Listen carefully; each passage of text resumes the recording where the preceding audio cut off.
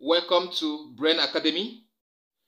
Please don't forget to subscribe, like the channel, and also turn on the notification button. Today we are going to look at dimensional analysis, and I said that dimensional analysis is a mathematical method that involves converting units of measurement from one system to another by analyzing their dimensional components and relationships. Before we move into some examples that you may likely encounter on the course of studying dimensional analysis in physics, I would like to tell us about three main basic quantities used in quantum mechanics.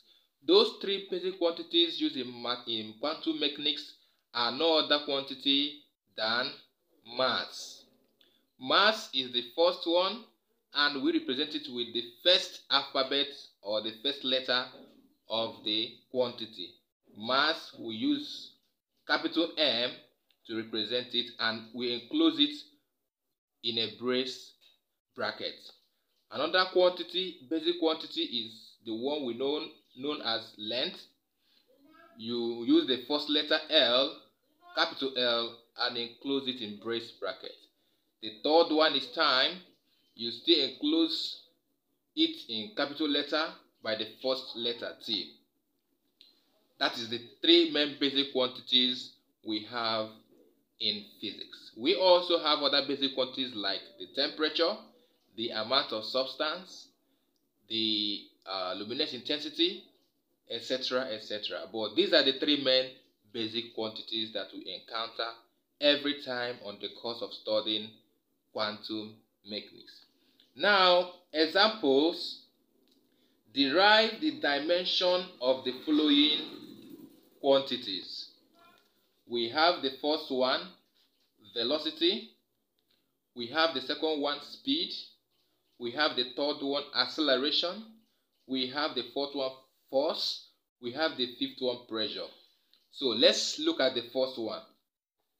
The first one, A, we have the velocity. Now, how do we find the dimension of velocity?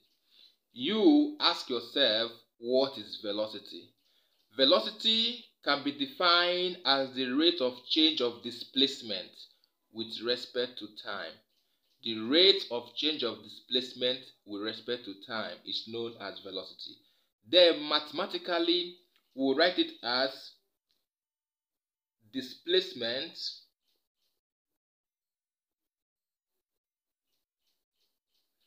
over time divided by time. So this is the mathematical representation of velocity. Displacement over time. Then, and this equals, our displacement is measured in length. Displacement is measured in length. So we use it as what? L. We enclose L. Then the division sign. Then our time is what? T. In brace brackets. So this becomes the dimension of velocity, or you can still write it as L T negative 1. So this is the dimension of velocity. So we look at the B part of it, trying to get the dimension of speed. We know that speed can be defined as the rate of change of distance with respect to time. That is, speed equals distance over time. And distance is measured in meter, which is what? The length. Then divided by what? Time. T, capital T. So which at the end of the day we have it as what? Length per time. So this becomes the dimension of speed. Remember, in solving problems in dimensional analysis, we should always try to express these physical quantities using the basic fundamental physical quantities, and it's going to be based on the first letter of each of these fundamental quantities. Like the mass, the first letter in this mass is M. The first letter in this length is L. The first letter in this time is T. So we should always learn to express the dimension of any quantity based on the first letter of these fundamental quantities. Let's take another one. Let's take C. Acceleration.